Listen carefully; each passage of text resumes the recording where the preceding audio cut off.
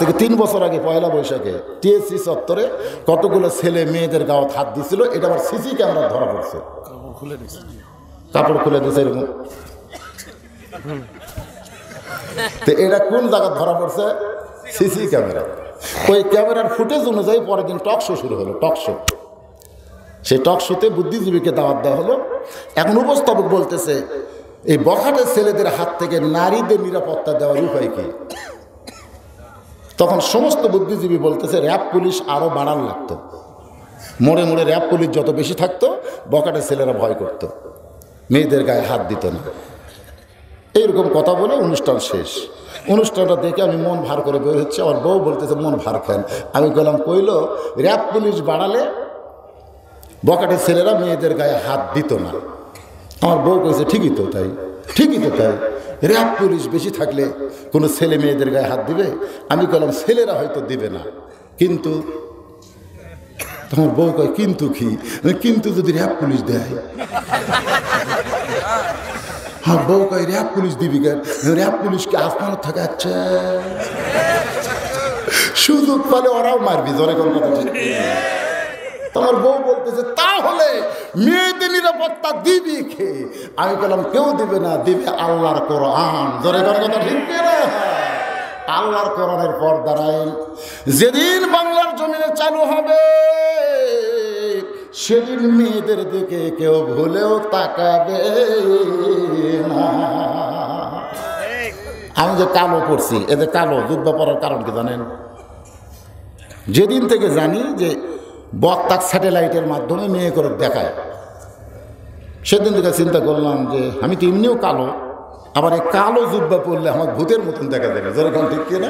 মেয়েরা আমার দিকে তাকা থাকবে না, ভূতের মতন।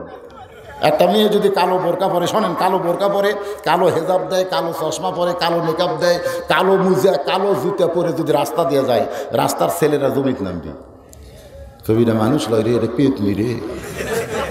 আর যদি হাইহিল করে কিলকিল করে, ঠোঁকে শোষ পালিশ দেয়, কপালে ভুরুপের আইহা মাস্কারা যদি দিয়ে রাস্তা দিয়ে যায়, জমির ছেলেরা রাস্তার যাবি। জোরে করার কথা ঠিক কি? এই জন্যে মেয়েদের নিরাপত্তা দিতে পারে কেবলমাত্র আল্লাহর আইন, পর্দা। পর্দা ছাড়া নারীদেরকে নিরাপত্তা দেওয়া যাবে।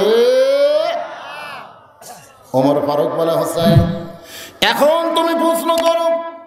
হোসেন বলতেছে রে মেয়ে, প্রশ্ন করার আগে তোমার কাছে একটা বিষয় আমি খোলাখুলি বলতে চাই।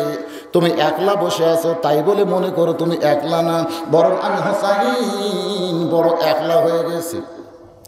যেই বলেছে রে মেয়ে তুমি একলা বসে আছো তাই বলে তুমি একলা না, বরং আমি হোসাইন একলা হয়ে গেছি।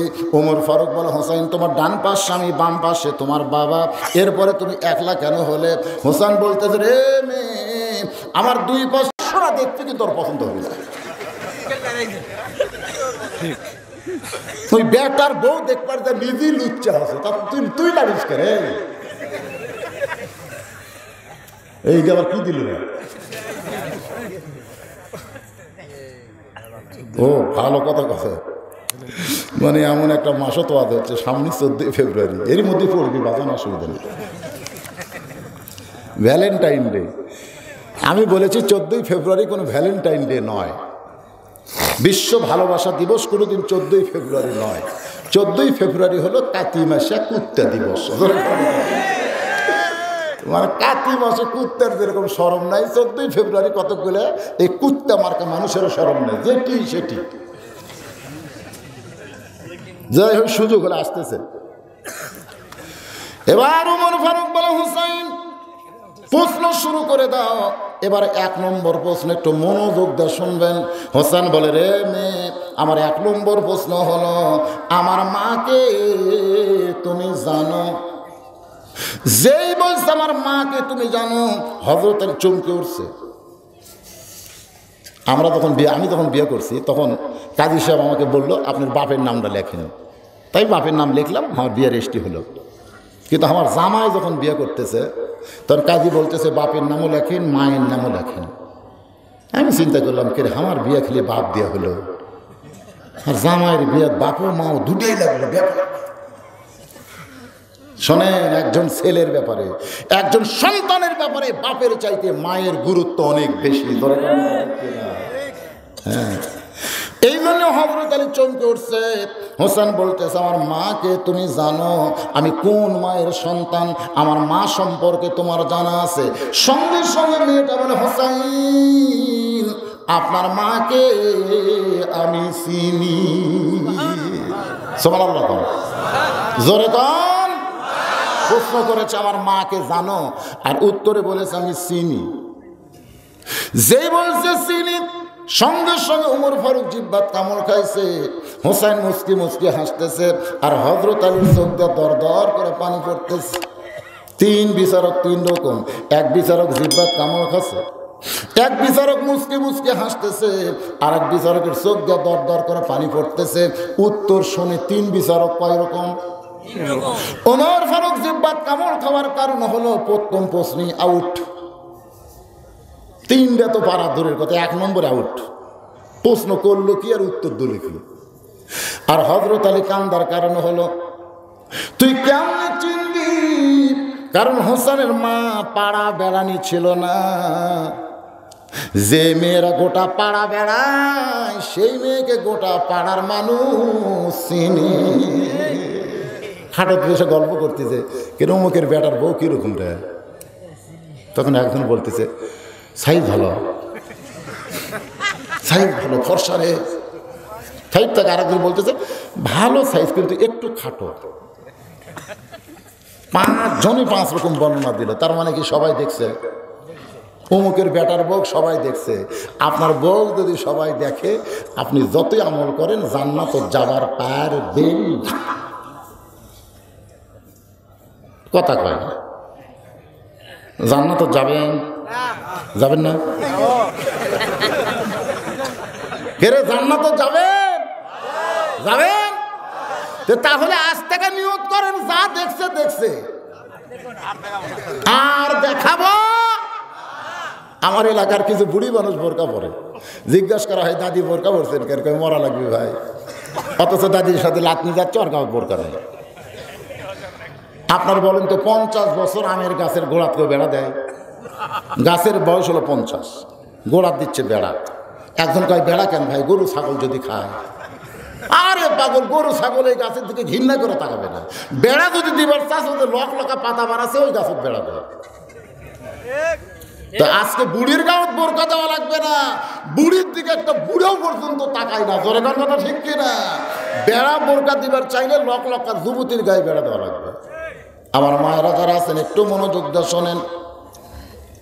হযরত আলীর চোখ দিয়ে দর দর করে পানি পড়ার কারণ হলো, যেই ফাতেমার ডিগ্রি হলো জোহরা, যেই ফাতেমার কবর হয়েছে রাত্রিবেলায়, যেই ফাতেমার জানাজা হয়েছে রাত্রিবেলায়, যেই ফাতেমাকে রাত্রিবেলায় দাফন করা হয়েছে, যেই ফাতেমার কবর জান্নাতুল বাকির কোন জায়গায়, আজও পর্যন্ত দুনিয়ার কোনো মানুষ খুঁজে পায় নাই।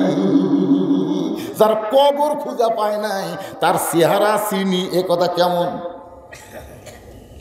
মেয়েটা যেই বলছে চিনি, হযরত আলীর চোখ দিয়ে দর দর করে পানি পড়তেছে। হোসেন হাসতেছে, উমর ফারুক জিহ্বাত কামড় খাইছে। অনেক সময় চলে যায়। মেয়েটা বলতে, হোসেন 1 নম্বর প্রশ্ন করলেন, আমি উত্তর দিলাম, হলো কি হলো না? আপনার 3 বিচারক যে মুখ বন্ধ করে আছেন, কথা কর না কেন? উমর ফারুক বলতেছেন, মা হোসেন কি প্রশ্ন করেছে আর তুমি কি উত্তর দিলা? হোসেন প্রশ্ন করেছে, আমার মাকে জানো, আর তুমি কইলা চিনি। তুমি কেমনে চিনবা? হোসেনের মায়ের বাড়ি কোথায়? তুমি আছো কোন জায়গায়? মেয়েটা বলে, হোসেন উমর ফারুক বুঝতে পারবে না, বুঝতে পারবেন আপনি আর আপনার বাবা। আপনার মায়ের চোখের ভুরু জোড়া ছিল, আপনার মায়ের বাম গালে কালো একটা তিল ছিল, থুতুনির তলে লাল একটা দাগ ছিল। সঙ্গে সঙ্গে হযরত আলী দাঁড়িয়ে বলতেছেন, মা যা বলছো বলছো, আর বলো না। এই 3 জনের মধ্যে একজন পরপুরুষ আছে। সুবহানাল্লাহ। যা বলছো বলছো, আর বলো না। এই 3 জনের মধ্যে একজন পরপুরুষ আছে। সে পরপুরুষের নাম কি? দেখছেন, যে উমর সম্পর্কে রাসূল বলেছেন, আমার পরে কেউ নবী হলে আল্লাহ উমরকে নবী বানাই দিত। সেই উমর যদি পরপুরুষ হয়, তাহলে মুরিদের বইয়ের জন্য পীর সাহেব কি পুরুষ?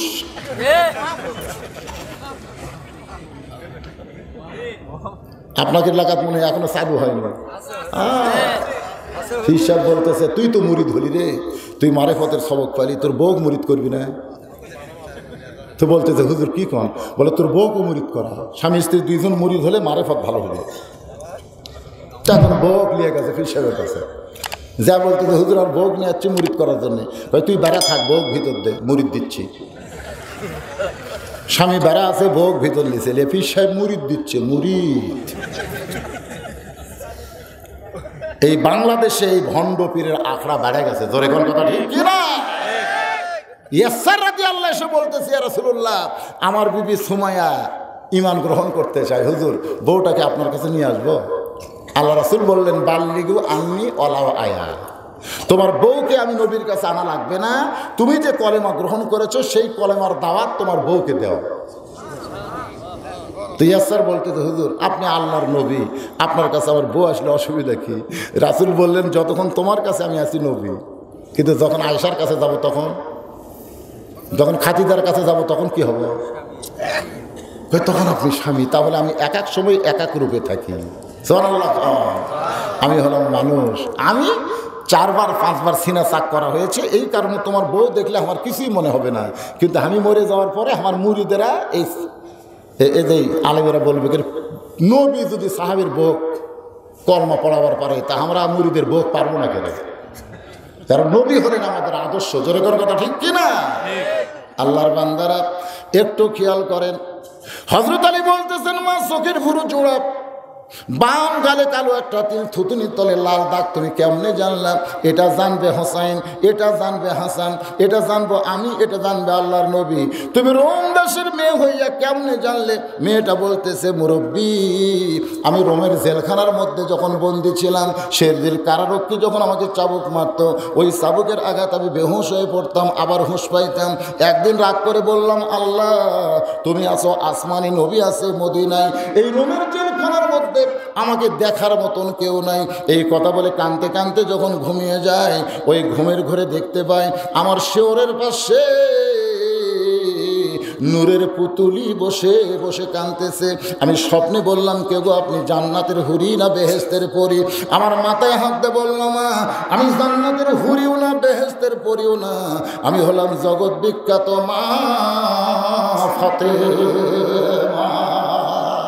আমি তখন তার চেহারার দিকে তাকায়া চোখের ভুরু জোড়া দেখতে পাই, বাম গালে কালো একটা তিল দেখেছি, থুতুনির তলে লাল একটা দাগ দেখতে পাই।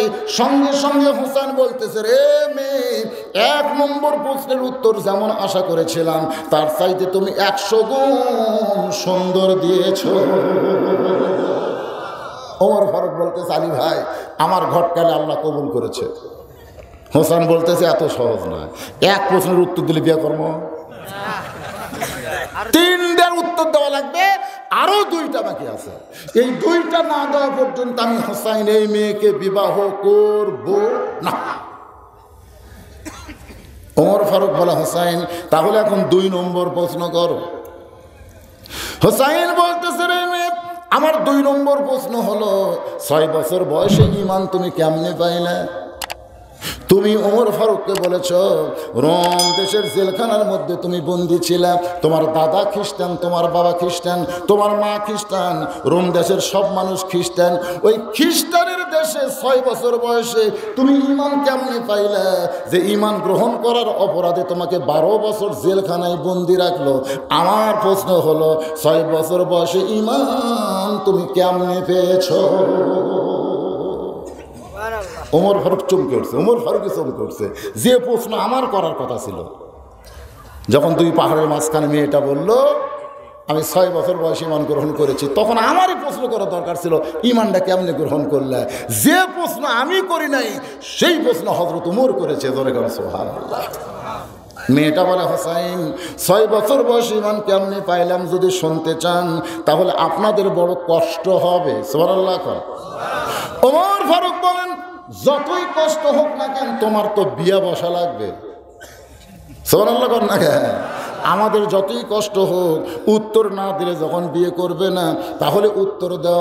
মেয়েটা বলতে হোসাইন দিন 6 বছর বয়সে ঈমান গ্রহণ করার কারণ হলো আমি দুনিয়ার সাধারণ কোনো মানুষের সন্তান না, আমার দাদা হলো রোম সম্রাট কাইসার।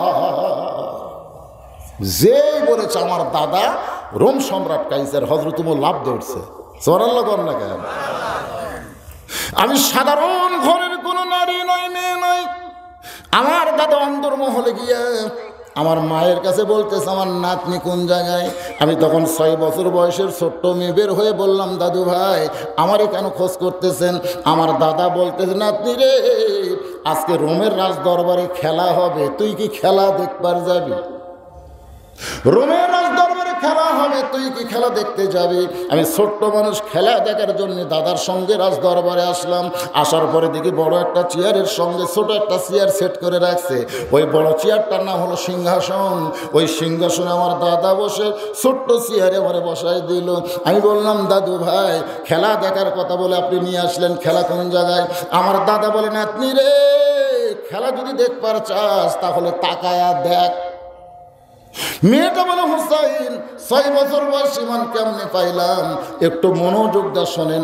আমার দাদা যখন বলতেছে তাকায় দেখ, আমি তাকায় দেখি একটা মানুষের 2টা হাত কালো রশি দিয়ে বেঁধে রাখছে, ওই মানুষের চোখ 2টা কালো কাপড় দিয়ে বাঁধা, ওই মানুষের 2টা পা লোহার শিকল দিয়ে আটকানো হয়েছে। আমি বললাম দাদু ভাই খেলা দেখার কথা বলে আপনি নিয়ে আসে একটা মানুষ আমারে কেন দেখান? আমার দাদা মুখে চাপ দিয়ে বলতেছে খবরদার মানুষ বলবি না, ওটা মানুষ না রে, ওইটা হইল মুসলমান। আপনারা সুবহানাল্লাহ বললেন, কিন্তু মেয়েটা বুঝতে পারছে। তার দাদা বলতেছে ওটা মানুষ না রে, ওইটা হলো মুসলমান। এই কথা কিন্তু ইনসাল্ট করে বলেছে, ধরে কোন কথা ঠিক কি না? তার দাদা বলতেছে মুসলমানেরা কোনোদিন মানুষ না। আজও বাংলাদেশে গোটা পৃথিবীর মুসলমান শোনেন, আজও গোটা পৃথিবীর মুসলমানকে খ্রিস্টান ইহুদি এদের মালওয়ানের বাচ্চা যারা আমাদের আশেপাশে আছে এরাও কিন্তু মানুষ মনে করে না। যদি মুসলমানকে মানুষ মনে করত তাহলে 150 কোটি মুসলমানের প্রিয় জিনিস হলো মসজিদ। জোরে করার কথা ঠিক কিনা? 400 বছরের পুরাতন মসজিদ ভাঙ্গে ওই জায়গায় রামনাথ মন্দির বানাবে। আপনারা বলেন যদি বাবরি মসজিদ ভাঙ্গে তাহলে আমাদের কলিজার মধ্যে আঘাত লাগবে কি লাগবে না? তাহলে 150 কোটি মুসলমানের কলিজায় আঘাত দিচ্ছে। তোমরা ভারতের কি তোমাকে জায়গা অভাব করছে? ওই মসজিদ ভাঙ্গা মন্দির করা লাগবে কেন? আরো বহু জায়গা আছে, মন্দির করো। এখানে মসজিদ ভাঙ্গার অর্থই হলো এই মালওয়ানের বাচ্চারা মুসলমানকে মানুষ মনে করে না। জোরে কোন কথা ঠিক কি না? আপনারা হয়তো অনেকে বলতেছেন হুজুর এরকম করে বলেন না, 71 সালে ওরা আমাকে সহযোগিতা করছে। 71 সালে ওরা সহযোগিতা করছে আপনারা জানেন না? পূর্ব পাকিস্তান আর পশ্চিম পাকিস্তান 2 পাকিস্তানই হলো মুসলমান। এরা যদি মুসলমান হিসাবে থাকে ভারত কিন্তু ওরা দেখছে যে 2টাকে এক হওয়া যাবে না, এই 2টাকে ভাঙ্গা না ভাঙ্গা পর্যন্ত আমাকে রাজত্ব চলান যাবে না। কঠিন চক্রান্ত করেছে। তাছাড়া কিভাবে বুঝলেন যে 500 টন ইলিশ দেওয়ার সাথে সাথে পরের দিন ভারত পেজ বন্ধ করে দিল? কেউ কোনো জিনিস দিলে খুশি হয় না বেজার হয়? এ কথা কর না কেন? খুশি না বেজার হয়? খুশি হয়। কিন্তু ওরা ইলিশ পাইয়ে পেজ দিল বন্ধ। কি চক্রান্ত! খালি বাড়তিছে বাড়তিছে বাড়তিছে। কয়েকদিন আগে আমি 90 টাকা কেজি কিনলাম, আবার গত হাটে যাই দেখি আবার 150। চিন্তা করে দেখেন আমরা কোন দেশে বসবাস করি, একটা মানুষের কথা কয় না। এটা খালি বাংলাদেশ না হয়ে অন্য কোনো দেশ হলে খাদ্যমন্ত্রী সাথে সাথে পদত্যাগ করতে, ধরে কোন কথা ঠিক কিনা? কিটি 30 টাকার পেজ 250 করে খাসে, তাও মানুষ কথা কয় না। কথা কছে ভোগ যায়। এই 1 কেজির জায়গাতে 100 টাকা খাবো। প্রধানমন্ত্রীর কাছে পেট ছাড়াই তরকারি স্বাদ হয়।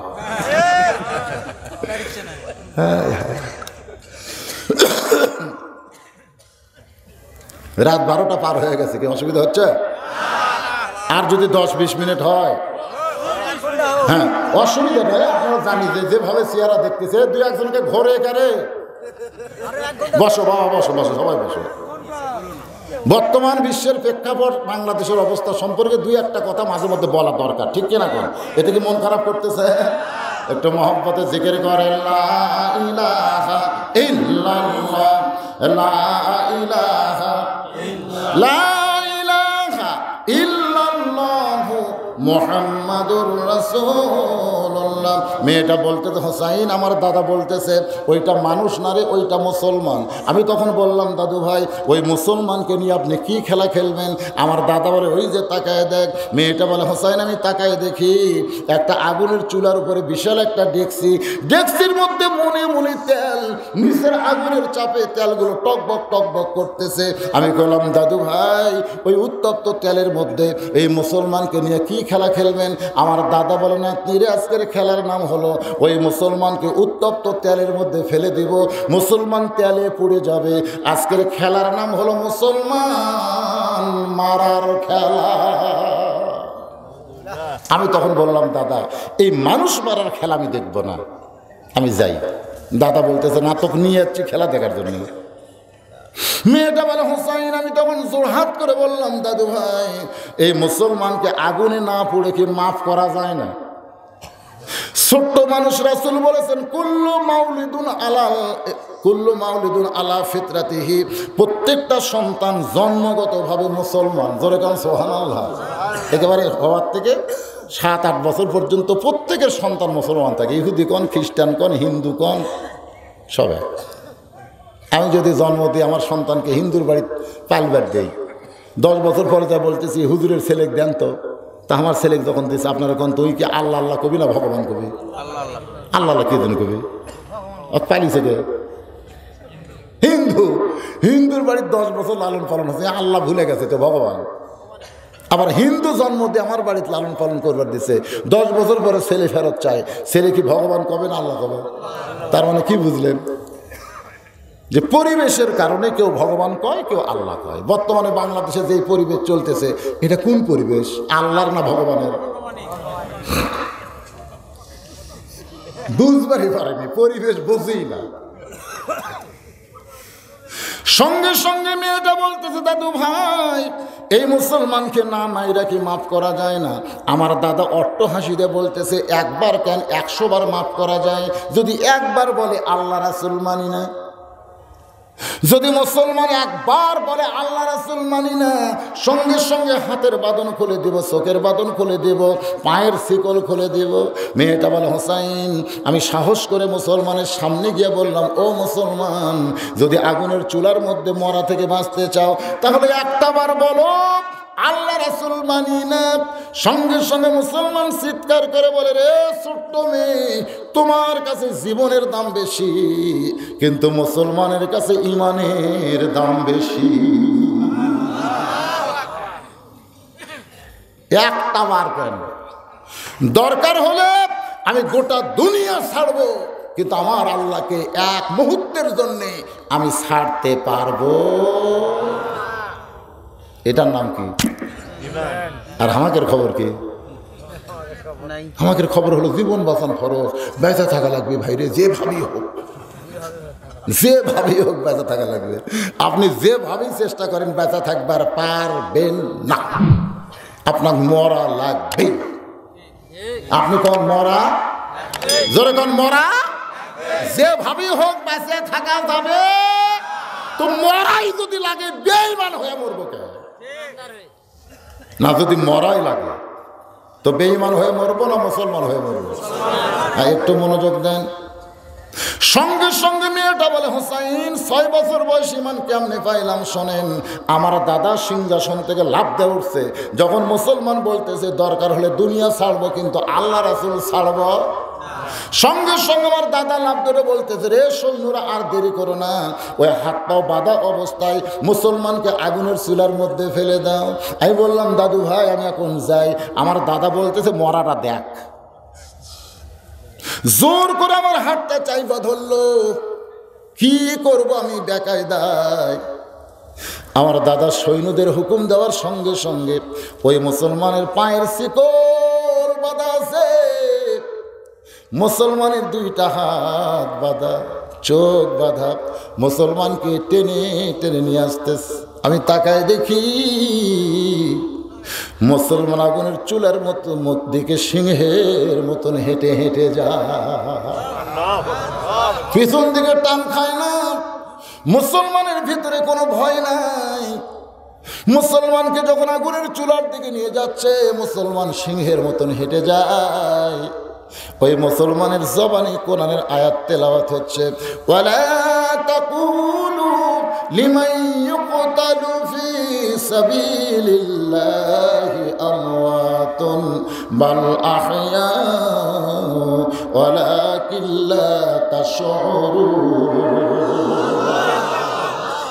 আল্লাহ বলেছেন, রে মুমিনেরা, রে মুসলমানেরা শোনো, আল্লাহ রাস্তায় যাদের জীবন যাবে, আল্লাহ রাস্তায় যাদেরকে হত্যা করা হবে, তাদেরকে তোমরা মৃত্যু বলো না, আমি তাদেরকে হুসাইনের মতো অমর করে দিব। সরাল্লাহ কর্ণাকা মেয়েটা বলে, হুসাইন রে, যখন আগুনের চুলার দিকে নিয়ে গেছে, আর সামান্য 2-3 হাত পরে মুসলমানকে তেলের মধ্যে ফেলে দিবে, আমি সঙ্গে সঙ্গে আমার 2টা হাত দিয়া আমি চোখ এভাবে চাইপা ধরলাম। আমি একটা জীবন্ত মানুষের মৃত্যু দেখতে পারবো না, এই জন্য চোখ 2টা যখন চাইপা ধরেছি, এমন সময় দেখে একটা মধুর বাণী ওই মুসলমানের জবান থেকে প্রকাশ পায়, লা ইলাহা ইল্লাল্লাহু মুহাম্মাদুর রাসূলুল্লাহ। মেয়েটা বলে, হুসাইন, ওই মধুর বাণী আমার 2 কানের মধ্যে দিয়ে ঢুকে আমার কলিজার মধ্যে জায়গা করে নিল।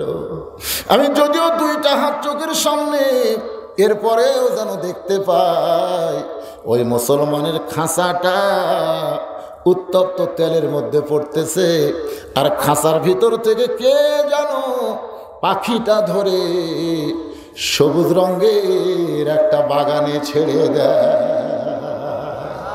আমি দেখলাম খাঁচা উত্তপ্ত তেলের মধ্যে পড়ার আগে পাখি ধরে যখন সবুজ রঙের বাগানে ছেড়ে দেয়, ওই খাঁচাটা তেলের মধ্যে পড়ে গেল। আমি সঙ্গে সঙ্গে দৌড় দিলাম। আমার ভিতরে কলেমা ঢোকার সঙ্গে সঙ্গে আমার এত শক্তি হলো, আমার দাদা আমার হাত ধরে আছে, ঝ্যাংটা মারলাম। আমি ছোট্ট একটা মেয়ের ঝ্যাংটায় আমার দাদার হাত খুলে গেল। আমি এক দৌড়ে বাড়িতে গিয়ে আমার মাকে চেপে ধরে বললাম, মা, লা ইলাহা ইল্লাল্লাহ মুহাম্মদ রাসূলুল্লাহ। আমার মা বলে, পাগলি রে, তুই না তোর দাদার সঙ্গে খেলা দেখতে গেলি, এই খেলা দেখবার গিয়ে মুসলমানের কলমা কোথায় পাইলি?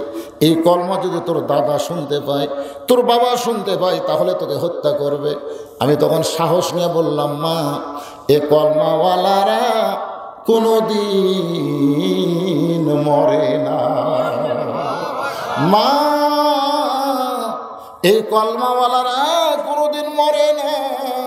আমি এক দৌড়ে আমার রাজ দরবারে আসি, দেখি আমার দাদা সৈন্যদের নিয়ে মাইকেল জ্যাকসনের মতন ধিংধাং করতেছে।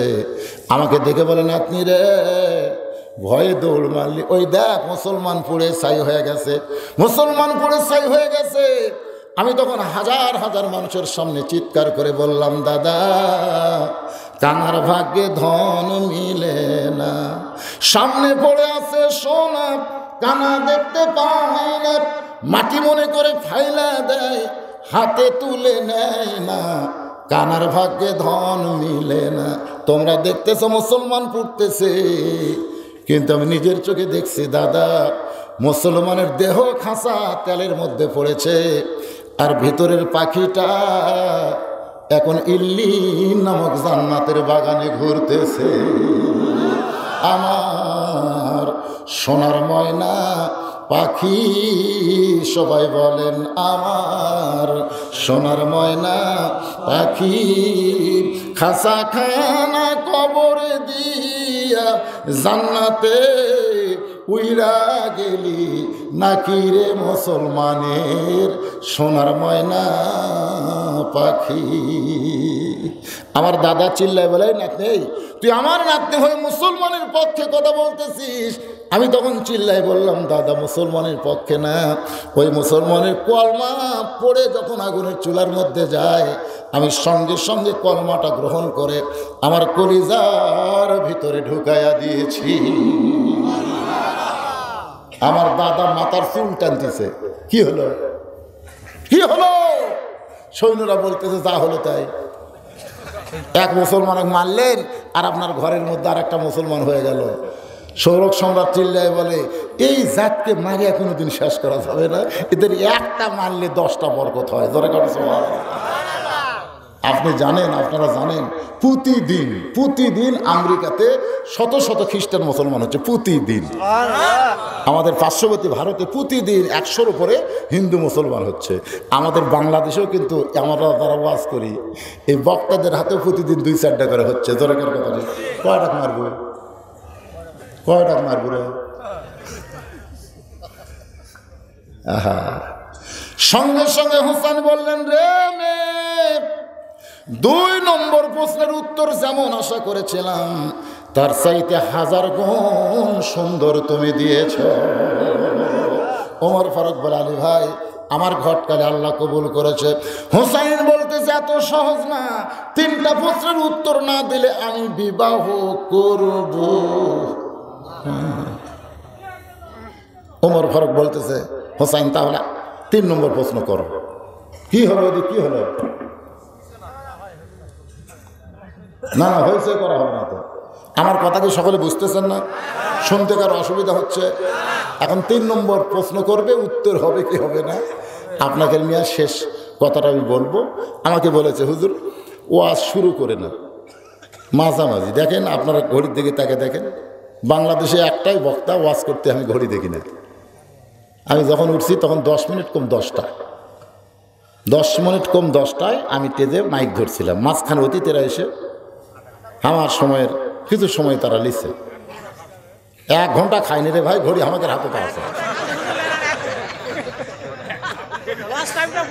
না। লস টাইম তো পুরো করবোই। আমি নিয়ত করছিলাম 10টা থেকে 12টা পর্যন্ত ওয়াজ করবো, কিন্তু এখন বাজতেছে 12:30। আরও আধা ঘন্টা ওয়াজ হবে, অসুবিধা কি? কোনো সমস্যা আছে? আর এটা কি আমার নতুন গ্রাম?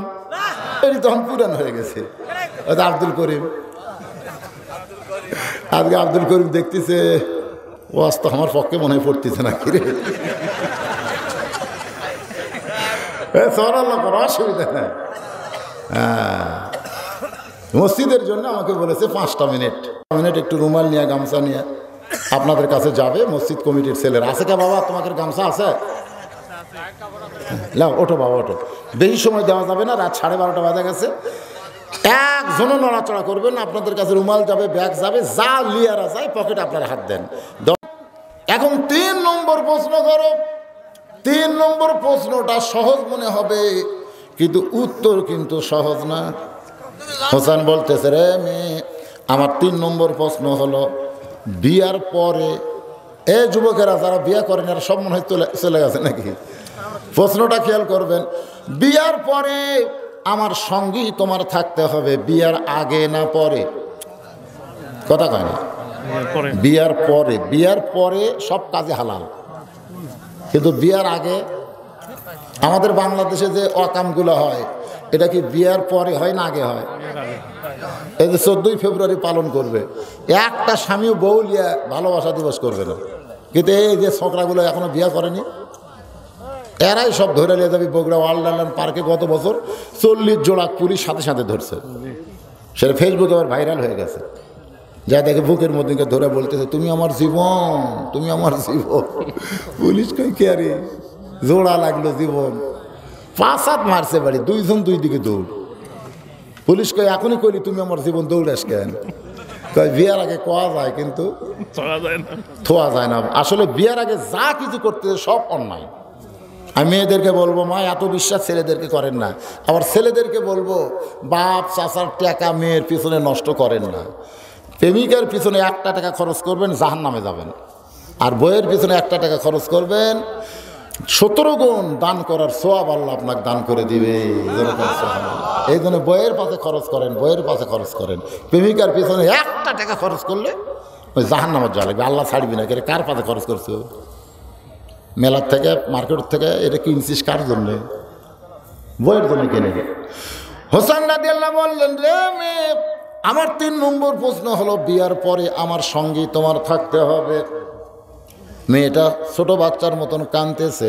ওমর ফারুক বলে, মা কঠিন দুইটা প্রশ্নের উত্তর দিলে আর সহজ প্রশ্নের উত্তর কেন দাও না? তুমি যাকে মনে প্রাণে ভালোবাসো, তাকে কামনা করো, তার সঙ্গে বিয়ার পরে থাকবে, এ কথা বলতে তোমার কি হয়? মেয়েটা বলে, হোসাইন আপনি যে প্রশ্ন করেছেন আমি বুঝতে পেরেছি।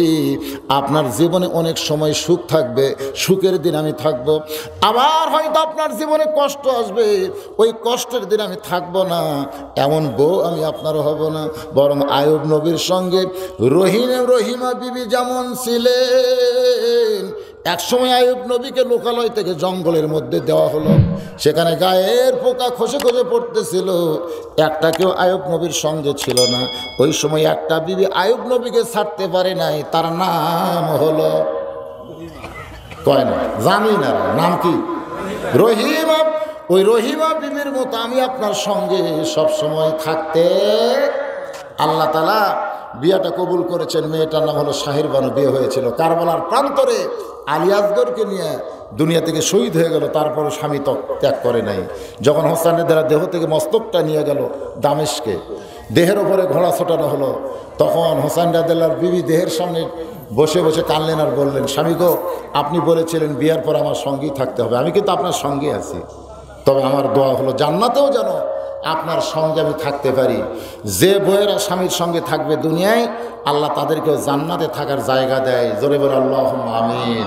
ভাইজান সকলে বসেন, দোয়া হবে। আস্তাগফিরুল্লাহ রব্বি মিন কুল্লি যামবি ওয়া তুবু ইলাইহি লা হাওলা ওয়ালা কুওয়াতা ইল্লা বিল্লাহিল আলিয়্যিল আযীম। আল্লাহুম্মা আমিন। আল্লাহুম্মা আনতাস সালাম ওয়া মিনকাস সালাম তাবারাকতা ইয়া যাল জালালি ওয়াল ইকরাম। আয় আল্লাহ তাআলা, সেই মাগরিবের নামাজের পর থেকে রাত 12:30 পার হয়ে গেল, তোমার পাগল বান্দা বান্দিরা আরামের বাড়ি আরামের ঘুমকে বাদ দিয়া কোরআন হাদিসের মহব্বত করে যার মধ্যে নিয়ে এই জান্নাতের বাগানে বসে বসে কোরআন হাদিসের আলোচনা শোনার শেষে আমি গুনাহগারের সঙ্গে রহমতের দরজায় ফকির হয়ে হাত তুলেছে। মেহেরবানি করে আজকের মাহফিল আমাদের সকলের হেদায়েতের জন্য, নাজাতের জন্য, জান্নাতের জন্য কবুল করো। এই মাহফিলের শুরু থেকে শেষ পর্যন্ত যত আলোচনা হয়েছে আল্লাহ, এর মধ্যে যদি ত্রুটি হয়, ভুল হয়, মাফ করে দিও। এর যা হাদিয়া মঞ্জুর করো। সোনার মদিনায় নবী পাকের রওজা মুবারকে আল্লাহ কবুল করো। তামাম আম্বিয়ায়ে কেরাম, আসহাবে কেরাম, তাবিঈনে কেরাম, তাবিঈনে কেরাম, তামাম পৃথিবীর মাটির নিচে যত মুমিন মুমিনা শুয়ে আছে আল্লাহ, আয় আল্লাহ সবার জন্য দেওয়া হবে। আয় আল্লাহ মেহেরবানি করে আমাদের মধ্যে যাদের মা, যাদের বাবা অন্ধকার কবরে চলে গেছে আল্লাহ, বাপ মার কবরকে জান্নাতের টুকরা বানিয়ে দাও। মসজিদের দাতা জায়গা দিছে, আর সে অন্ধকার কবরে চলে গেছে আলহাজ মনিরউদ্দিন, আল্লাহ তার কবরকে জান্নাতে টুকরা বানাও। কয়েকদিন আগে মসজিদের সভাপতি যিনি ছিলেন, তিনি দুনিয়া থেকে বিদায় নিয়ে চলে গেছেন, আল্লাহ তার কবরকে জান্নাতে টুকরা বানাও। আজকেও যারা মসজিদে দান করলো নগদে বাকিতে, আল্লাহ সকলের দানগুলোকে জান্নাতের বিনিময় হিসাবে কবুল করে নাও। আমার মা বোনেরা যারা পর্দার অন্তরালে বসে বসে ওয়াজ শুনেছে, আজকে পুরুষের চাইতে মা বোনদের ওয়াজ একটু বেশি করেছে। আমার মায়েরা মন খারাপ করবেন না, যদি ফাতেমার সঙ্গে জান্নাতে যাওয়ার চান তাহলে স্টার জলসা জি বাংলা বাদ দেওয়া লাগবে। পর্দার মধ্যে থাকতে হবে, 5 ওয়াক্ত নামাজ পড়বেন, রমজান মাসে রোজা করবেন, স্বামীর কথা মতো চলবেন। আল্লাহ মা ফাতেমার সঙ্গে আপনাকে জান্নাত দিয়া দিবে। আমাদের মধ্যে যারা আমরা অসুস্থ আছি আল্লাহ সুস্থ করে দাও, অভাব মোচন করে দাও। যে যা নিয়ত করে হাত তুলেছে আল্লাহ সকলের নেক নিয়ত নেক আশাকে তুমি কবুল করো। আমি গুনাহগার বলে দোয়া ফিরাই দিও না আল্লাহ। এতগুলো মানুষের মধ্যে যার 2 রাকাত পছন্দ হয়, সেই 2 হাতের ওসিলায় গোটা মাহফিলকে কবুল করে মৃত্যুর সময় আমাদের জবানে জারি করে দিও লা ইলাহা ইল্লাল্লাহু মুহাম্মাদুর রাসূলুল্লাহ সাল্লাল্লাহু আলাইহি ওয়াসাল্লাম। আমি যখন আগে আসছিলাম তখন